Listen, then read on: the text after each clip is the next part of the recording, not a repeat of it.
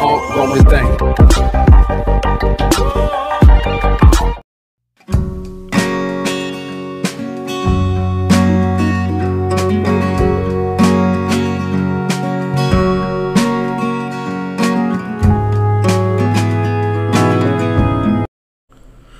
Hello friends, എല്ലാവർക്കും daily English class റൂമിൻ്റെ മറ്റൊരു ക്ലാസ്സിലേക്ക് സ്വാഗതം. ഇന്നത്തെ ക്ലാസ്സിൽ നമ്മൾ 9ാം ക്ലാസ്സിൻ്റെ റിവിഷൻ രണ്ടാം ഭാഗമാണ് ചെയ്യാൻ പോകുന്നത്. അപ്പോൾ ഒന്നാമത്തെ പാഠം ദ റേസ് എന്നുള്ള പാഠത്തിൻ്റെ ഒരു ഷോർട്ട് സമ്മറി പാർട്ട് 1 ചെയ്തിട്ടുണ്ടായിരുന്നു. ഇന്ന് പാർട്ട് 2 ആണ്. ഈ ഒരു പാഠത്തിൽ നിന്ന് പരീക്ഷയ്ക്ക് വരാൻ സാധ്യതയുള്ള ചോദ്യങ്ങളാണ് നമ്മൾ ഡിസ്കസ് ചെയ്യാൻ പോകുന്നത്. അപ്പോൾ ആദ്യത്തെ ചോദ്യം റീഡിംഗ് കോംപ്രിഹെൻഷൻ ക്വസ്റ്റ്യൻ ആണ്. Tarun was a mediocre student. His grades could barely satisfy his parents and he was not a good singer, dancer, painter or even an actor. എന്നൊക്കെ പറഞ്ഞുകൊണ്ടുള്ള ഒരു പാരഗ്രാഫാണ്. ഇതിലെ ചോദ്യങ്ങൾ നമുക്ക് ശ്രദ്ധിക്കാം. Why did Tarun consider himself as the black sheep of the family? എന്തുകൊണ്ടാണ് തരുൺ സ്വയം ഒരു black sheep ആണെന്ന് വിശേഷിപ്പിക്കുന്നത്? ബ്ലാക്ക് ഷീപ്പ് എന്ന് വെച്ചാൽ ഒരു ഗ്രൂപ്പിൽ ഒറ്റപ്പെട്ട ഒരു വ്യക്തി എന്നുള്ള അർത്ഥമാണ്. അപ്പോൾ അതിൻ്റെ ആൻസർ നമുക്ക് ഈ രീതിയിൽ എഴുതാം. He was not at all A good singer, dancer, painter or even an actor. He was not good at studies like his brother. So he always considered himself as the black sheep of the family. അപ്പോൾ ചേട്ടൻ അല്ലെങ്കിൽ brother പഠനത്തിൽ നല്ല മിടുക്കനായ കുട്ടിയായിരുന്നു. തരുൺ ഇതൊന്നും ആയിരുന്നില്ല. ഒരു പാട്ടുകാരനോ ഡാൻസുകാരനോ അങ്ങനെ ഒന്നുമല്ല. എല്ലാ കുട്ടികളിൽ നിന്നും വ്യത്യസ്തനായിട്ടുള്ള, ആ കുടുംബത്തിലെ എല്ലാവരിൽ നിന്നും വ്യത്യസ്തനായിട്ടുള്ള ഒരു വ്യക്തിയായിരുന്നു Tarun. So he considered himself as A black sheep of the family. ഇനി രണ്ടാമത്തെ ചോദ്യം, what kind of A student was Tarun?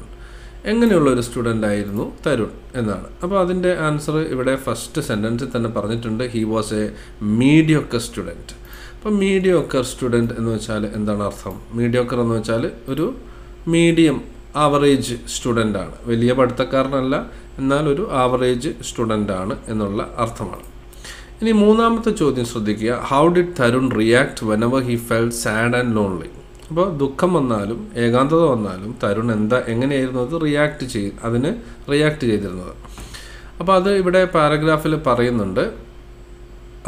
Whenever he felt sad and lonely, he exhausted himself by running, thus releasing his pent-up emotions. അപ്പോൾ സ്വയം ഓടി അവൻ്റെ ഉള്ളിലുള്ള വിഷമമൊക്കെ പോകുന്നത് വരെ അവൻ ഓടുമായിരുന്നു. എക്സോസ്റ്റ് എന്ന് വെച്ചാൽ ക്ഷീണിതനാവുക എന്നുള്ള അർത്ഥമാണ്. അപ്പോൾ നമുക്ക് അതിൻ്റെ ആൻസർ ഈ രീതിയിൽ എഴുതാം. Whenever Tarun felt sad and lonely, he exhausted himself by running, thus releasing all his pent-up emotions. അപ്പം മനസ്സിൽ സൂക്ഷിച്ച അല്ലെങ്കിൽ മനസ്സിൽ കെട്ടിക്കിടക്കുന്ന ഇമോഷൻസൊക്കെ പോകുന്നത് വരെ അവൻ ഓടുമായിരുന്നു എന്നാണ് പറയുന്നത്. ഇനി നാലാമത്തെ ചോദ്യം, what where the hurdles before Tarun in achieving his dream? Hurdles എന്ന് വെച്ചാൽ ഇവിടെ തടസ്സങ്ങൾ എന്നുള്ള അർത്ഥമാണ്. അപ്പോൾ അവൻ്റെ സ്വപ്നം സാക്ഷാത്കരിക്കുന്നതിന് അവന് തടസ്സമായിട്ട് ഉണ്ടായിരുന്ന കാര്യങ്ങൾ എന്തൊക്കെയാണ് എന്നാണ് ചോദിച്ചിരിക്കുന്നത്. അപ്പോൾ ഒന്നാമത്തെ കാര്യം, he didn't get A good support from his parents. തരുൺസ് parents hated his running and wanted him to concentrate more on studies. പഠനത്തിൽ കൂടുതൽ ശ്രദ്ധിക്കാനാണ് പേരൻസ് പറഞ്ഞത്, which he never did. On the other hand, ഇനി രണ്ടാമത്തെ ഒരു കാരണം കൂടിയുണ്ട്. അവരൊരു സാധാരണ ഒരു ഫാമിലിയാണ്. അപ്പോൾ വലിയ സാമ്പത്തികമൊന്നും ഇല്ലാത്തൊരു ഫാമിലിയാണ്. He belong to A middle class family and to achieve his dream he needed an intensive training which his family could not അഫേർഡ്. അപ്പോൾ ഫാമിലിക്ക് താങ്ങാൻ കഴിയുന്ന ഇതിലും അപ്പുറം പണച്ചെലവുണ്ട് ഒരു നല്ല ട്രെയിനിങ്ങിന് വേണ്ടിയിട്ട്. അപ്പോൾ ഈ രണ്ട് കാരണങ്ങളാണ് പ്രധാനമായിട്ടും അവൻ്റെ അംബീഷന് എതിരായി നിന്ന രണ്ട് കാര്യങ്ങൾ. ഒന്ന്, he did not get A good support from the family. Second one, his family was A middle class family and could not afford the expense of giving A good training. ഇനി അഞ്ചാമത്തെ ചോദ്യം ശ്രദ്ധിക്കുക. What was തരുൺസ് only dream? തരുണിൻ്റെ ഒരേ ഒരു സ്വപ്നം എന്തായിരുന്നു? അത് ഇവിടെ കൊടുത്തിട്ടുണ്ട്. To become the fastest runner in the world. അപ്പോൾ അത് നമ്മൾ സെൻറ്റൻസ് ആക്കിയിട്ട് എഴുതുക. Tarun's only dream was to become the fastest runner in the world. ലോകത്തിലെ ഏറ്റവും വേഗത കൂടിയ ഓട്ടക്കാരനാവുക എന്നുള്ളതാണ് അവൻ്റെ സ്വപ്നം. ഇനി ആറാമത്തെ ചോദ്യം ശ്രദ്ധിക്കുക. Pick out the word from the passage which means feelings and emotions that cannot be expressed. അപ്പോൾ പുറമെ പ്രകടിപ്പിക്കാൻ കഴിയാത്ത ഫീലിങ്സ് ആൻഡ് ഇമോഷൻസ് എന്നർത്ഥം വരുന്ന വാക്ക് ഈ പാരഗ്രാഫിൽ നിന്ന് കണ്ടുപിടിച്ചെഴുതാനാണ് പറഞ്ഞിരിക്കുന്നത്. അപ്പോൾ ഇവിടെ പെൻറ്റപ്പ് ഇമോഷൻസ് എന്ന് കൊടുത്തിട്ടുണ്ട്. അപ്പോൾ ഇതാണ് ഇതിൻ്റെ ആൻസർ. പെൻറ്റപ്പ് എന്നാണ് ഇവിടെ നമ്മൾ എഴുതേണ്ടത്. ഇനി നമുക്ക് മറ്റൊരു ചോദ്യം നോക്കാം. ഇതുപോലെ തന്നെ റീഡിംഗ് കോംപ്രിഹെൻഷൻ്റെ ഒരു ക്വസ്റ്റ്യൻ ആണ് ഈ പാഠത്തിൽ നിന്ന്. The next day brought A new ray of hope. He got up early, had milk and before his mother could finish Har query on what he was up to എന്നൊക്കെ പറഞ്ഞിട്ടുള്ള ഒരു പാരഗ്രാഫാണ്. അപ്പോൾ ഇവിടെ ചോദിച്ചിരിക്കുന്ന ചോദ്യങ്ങൾ എന്തൊക്കെയാണ്? Tarun started practicing zealously. Every day he would get up at 4 in the morning and run up to 10 miles. What picture of Tarun do you get from these sentences? അപ്പോൾ തരുണിനെ കുറിച്ചുള്ള എന്ത് ചിത്രമാണ് നമുക്കിവിടെ കിട്ടുന്നത്? അവൻ വളരെ തീവ്രമായ പരിശീലനം ചെയ്യുന്നു, എല്ലാ ദിവസവും 4 മണിക്ക് എഴുന്നേൽക്കുന്നു, 10 മൈൽ ഓടുന്നു. അപ്പോൾ ഇതിൽ നിന്ന് എന്ത് ചിത്രമാണ്, അല്ലെങ്കിൽ തരുണിനെ കുറിച്ച് എന്ത് അഭിപ്രായമാണ് നമുക്കിവിടെ കിട്ടുന്നത്? അപ്പോൾ അതിൻ്റെ ആൻസർ നമുക്ക് ഇങ്ങനെ എഴുതാം. തരുൺസ് determination and hard work is portrayed here. അപ്പോൾ അവൻ്റെ ഡിറ്റർമിനേഷൻ അല്ലെങ്കിൽ ഉറച്ച തീരുമാനം, അതുപോലെ ഹാർഡ് വർക്ക്, ഈ 2 കാര്യങ്ങളാണ് നമുക്കിതിൽ നിന്ന് മനസ്സിലാവുന്നത്. ഇനി രണ്ടാമത്തെ ചോദ്യം, identify the word from the passage which means എൻതൂസിയാസ്റ്റിക്കലി. വളരെ താല്പര്യത്തോടു കൂടി എന്നർത്ഥം വരുന്ന ഒരു വാക്ക് ഈ പാരഗ്രാഫിൽ നിന്ന് കണ്ടുപിടിച്ചെഴുതാനാണ് പറഞ്ഞിരിക്കുന്നത്. അപ്പോൾ ഇവിടെ പറയുന്നുണ്ട് zealously എന്ന് പറയുന്നുണ്ട്. അപ്പോൾ ഈ ഒരു വാക്കാണ് zealously എന്നുള്ള ഈ ഒരു വാക്കാണ് ഈ ഒരു അർത്ഥം വരുന്ന വാക്ക്, വളരെ താല്പര്യത്തോടു കൂടി എന്നുള്ള വാക്ക്. അപ്പോൾ രണ്ടാമത്തെ ചോദ്യത്തിൻ്റെ ഉത്തരം zealously എന്ന് എഴുതുക. മൂന്നാമത്തെ ചോദ്യം, why did Tarun want everything to be perfect? എന്തുകൊണ്ടാണ് എല്ലാം പെർഫെക്റ്റ് ആയിരിക്കണമെന്ന് തരുൺ പറഞ്ഞതിൻ്റെ കാരണം? അപ്പോൾ അതിൻ്റെ answer, he started believing in himself and he didn't want any shortcuts in his life. അപ്പോൾ അവന് സ്വയം അവൻ്റെ കഴിവിൽ വിശ്വാസമുള്ളത് കൊണ്ടും അതുപോലെ തന്നെ ഒരു എളുപ്പ വഴിയും വേണ്ട, അവൻ ഹാർഡ് വർക്ക് ചെയ്യാൻ തയ്യാറാണ് എന്നുള്ളത് കൊണ്ടും ആണ് ഇവിടെ എല്ലാം പെർഫെക്റ്റ് ആയിരിക്കണമെന്ന് അവൻ ആഗ്രഹിച്ചത്. നാലാമത്തെ ചോദ്യം, why did he share everything to his mother? എല്ലാ കാര്യങ്ങളും അമ്മയോട് പറയുമായിരുന്നു തരുൺ. എന്താണ് അതിൻ്റെ കാരണം? അപ്പോൾ അത് ഇവിടെ പറയുന്നുണ്ട്. അതിൻ്റെ ആൻസർ നമുക്ക് ഈ രീതിയിൽ എഴുതാം. He wanted someone to back him up, so he shared everything with his mother. അപ്പോൾ കാര്യങ്ങളൊക്കെ അറിയുന്ന ഒരാൾ വേണം, അല്ലെങ്കിൽ കാര്യങ്ങളൊക്കെ പറയാൻ ഒരാൾ വേണം, ബാക്കപ്പ് ചെയ്യാൻ ഒരാൾ വേണം. അപ്പോൾ അതിന് വേണ്ടിയിട്ടാണ് അമ്മയോട് എല്ലാ കാര്യങ്ങളും അവൻ തുറന്നു പറഞ്ഞത്. ഇനി അഞ്ചാമത്തെ ചോദ്യം, identify the noun phrase and verb phrase in the sentence. അപ്പോൾ ഇത്തരത്തിലുള്ള ഒരു ചോദ്യം പരീക്ഷയ്ക്ക് നമുക്ക് പ്രതീക്ഷിക്കാം. ഒരു നൗൺ ഫ്രേസും വെർബ് ഫ്രേസും എഴുതാനാണ് പറഞ്ഞിരിക്കുന്നത്. അപ്പോൾ നമുക്കറിയാം, ഒരു സെൻറ്റൻസിലെ വെർബിൻ്റെ ഭാഗം മുതൽ ഫുൾ സ്റ്റോപ്പ് വരെയുള്ള ഭാഗമാണ് വെർബ് ഫ്രേസ്, അതിന് മുൻപുള്ള ഭാഗം നൗൺ ഫ്രേസ് ആണ്.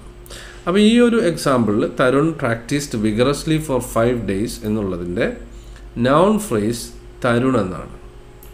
ഇതിൻ്റെ വെർബ് ഫ്രേസ് ആ വെർബ് മുതൽ തുടങ്ങുന്ന ഭാഗം, പ്രാക്ടീസ്ഡ് വിഗറസ്ലി ഫോർ 5 days. അപ്പോൾ ഈ രീതിയിൽ 1 2 3 4 5 എന്ന് പറഞ്ഞ് നമുക്ക് എഴുതാം. ഇനി മറ്റൊരു പാരഗ്രാഫ് നോക്കാം. The crowd was cheering for Pavan, the boy who had won the race, but to Tarun's surprise there was a louder applause when he crossed the finishing line last. എന്ന് പറഞ്ഞിട്ടുള്ള ഈ കഥയിലെ ഒരു ഭാഗമാണ് ഇവിടെ കൊടുത്തിരിക്കുന്നത്. ചോദ്യങ്ങൾ നോക്കാം. Who one the race? ഈ മത്സരത്തിൽ വിജയിച്ചതാരാണ്? അപ്പോൾ നമുക്കറിയാം, ഇറ്റ് ഈസ് പവൻ. പവനാണ് ഇവിടെ മത്സരത്തിൽ വിജയിച്ചത്. പവൻ വൺ ദ റേസ്. അടുത്ത ചോദ്യം, how did the spectators react when Tarun cross the finishing line? അപ്പോൾ തരുൺ ഫിനിഷിംഗ് ലൈനിലെത്തിയപ്പോൾ എങ്ങനെയാണ് ആളുകൾ അതിനോട് റിയാക്ട് ചെയ്തത്? അവർ the gave A louder applause when he cross the finishing line. അപ്പോൾ അത് ആൻസറായിട്ട് നമുക്കിങ്ങനെ എഴുതാം. ദ സ്പെക്ടേറ്റേഴ്സ്, കാണികൾ, gave him A louder applause when he crossed the finishing line. ഇനി അടുത്ത ചോദ്യം, why did the spectators cheer four Tarun? Tarun ഇങ്ങനെ ഏറ്റവും പുറകിലായിരുന്നെങ്കിലും അവൻ വന്നപ്പോൾ എല്ലാവരും കൈയടിച്ചു, അതിൻ്റെ കാരണമാണ് ചോദിക്കുന്നത്. Why did the spectators cheer four Tarun? അപ്പോൾ അതിവിടെ പറയുന്നുണ്ട്, the audience ചിയർഡ് for his determination and his വാലർ four never giving up. His വാലർ four never giving up. അപ്പോൾ അവൻ്റെ ആ ഒരു ധൈര്യം, ഒരിക്കലും ഇട്ടിട്ട് പോവില്ല, ഉപേക്ഷിക്കില്ല എന്നുള്ള അവൻ്റെ ഉറച്ച തീരുമാനം, ഇതിനൊക്കെയാണ് ആളുകൾ കൈയടിച്ചത്. അപ്പോൾ the spectators cheered for his determination and his valor for not giving up. അപ്പോൾ വേണമെങ്കിൽ തരുണിന് ആദ്യം വീണപ്പോൾ തന്നെ എഴുന്നേറ്റ് പോകാമായിരുന്നു, പക്ഷെ അവനത് ചെയ്തില്ല. അവൻ വീണ്ടും തൻ്റെ റേസ് കണ്ടിന്യൂ ചെയ്തു. അപ്പോൾ he was not ready to give up. ആ കാര്യമാണ് ഇവിടെ എഴുതേണ്ടത്. ഇനി നാലാമത്തെ ചോദ്യം, why did Ramnarayan tell Tarun you have won the toughest race, the race of your life? ഇപ്പോൾ രാംനാരായൺ പറഞ്ഞൊരു കാര്യമാണ് ഇവിടെ കൊടുത്തിരിക്കുന്നത്. നീ വലിയൊരു മത്സരം വിജയിച്ചിരിക്കുന്നു, ജീവിതത്തിലെ മത്സരം നീ വിജയിച്ചിരിക്കുന്നു എന്ന് പറയാനുള്ള കാരണം എന്താണ്? കാരണം വേറെ ഒന്നുമല്ല, അവൻ ഇതിൽ വിട്ടുകൊടുക്കാതെ ഓരോ തവണ വീണപ്പോഴും അവൻ മുന്നോട്ട് തന്നെ പോയി. ജീവിതത്തിലെ പരാജയങ്ങൾ വരുമ്പോൾ അതിനെ നേരിട്ട് കൊണ്ട് വീണ്ടും മുന്നോട്ട് പോകാനുള്ള ഒരു കഴിവ് അവനുണ്ട്. അതുകൊണ്ടാണ് രാംനാരായൺ അങ്ങനെ പറഞ്ഞത്.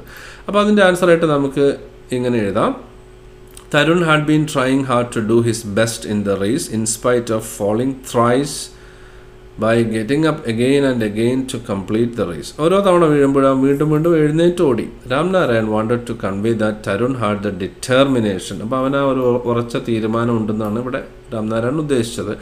And will power to face all the hurdles in life. ഇപ്പോൾ ജീവിതത്തിലെ എല്ലാ പ്രതിസന്ധികളെയും തരണം ചെയ്തുകൊണ്ട് മുന്നോട്ട് പോകാനുള്ള ഒരു ആഗ്രഹം അവനുണ്ട്. അതുകൊണ്ടാണ് രാംനാരായണൻ അങ്ങനെ പറഞ്ഞത്.